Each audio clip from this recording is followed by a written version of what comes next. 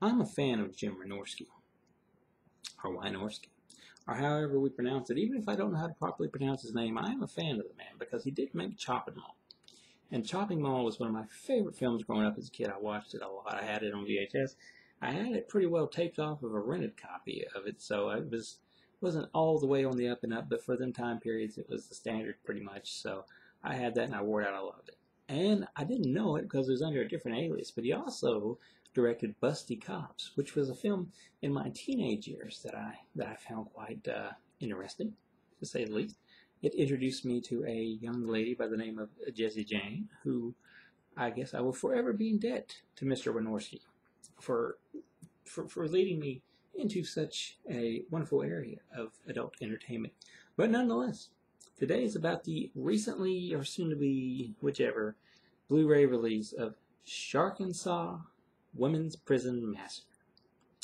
When I first seen that title, and when I was seeing the shark for the first time in the movie and the CGI that was used to make the shark, I thought to myself, this looks like something we would see on the Sci-Fi Channel, or maybe Chiller, because Chiller sometimes kind of lowers their standards to such.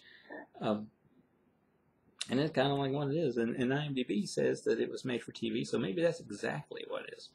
Nonetheless, we've got these really, really good-looking female prisoners, and they're out in like the swampy woods area, doing what they make prisoners do, clean the roads, clean the woods, clean the areas.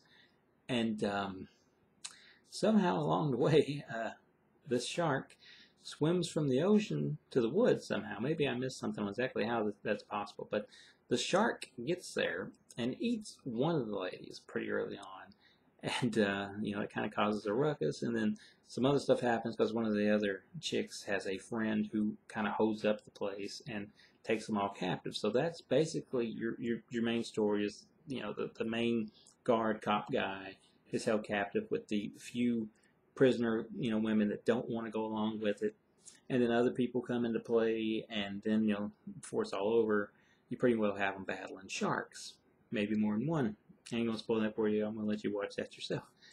But and then there's also a little side plot, and I want to mention her name because I don't want to get it wrong. But Tracy Lords, Shock 'em Dead or whatever that was, it came out a long time ago. She's here playing like a detective as well, and she's got a guy that's running around with her. And if there really is a point of her character, like I know she's like on the trail of some suspicious activity that has to do with the sharks and all that stuff. But her character kind of seems a little pointless, although it is nice to see Tracy Lords in something now. Even if it's how many years since, stuff like Shocking Dead stuff, still nice to see her get work, I guess is what I'm trying to say. The movie, you can just look and tell your target audience for this. And I guess you really can't be surprised that the man that made Chopping Mall and softcore porn for like HBO or Cinemax would be the guy who made this. He also made 976 which I did like. But, like it's a bit corny. There's a lot of CGI in it. There's some funny parts to it. The transfer looks great because it's like a new movie.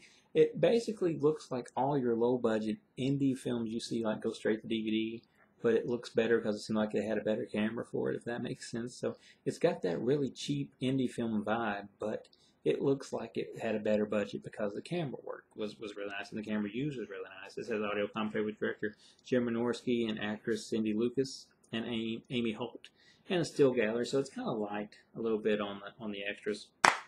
And it's not going to be for everybody, obviously, but if you like stuff, and I hate to even say this, but if you like stuff like, there's the women there, which is a very good part of the movie to see, I guess you could say.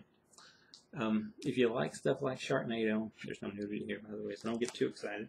If you like stuff like Sharknado or them other really strange Sci-Fi Channel stuff that's filled with way too much CGI and logic being completely thrown out the window, this is one to watch because you get that, but you still get women wearing tank tops and short shorts and, funny stuff that's meant to be probably a lot more funnier than it actually turns out to be. But hey, it's whatever. It's different strokes for different folks. It wasn't necessarily my cup of tea, but I still, was entertained enough to finish it and not feel the need to cut it off or fast forward it or just put it off till later. So that's the Sharkansas Women's Prison Massacre. Proceed to watch this one with extreme caution and make sure that this is your type of movie before you go and spend your money on it.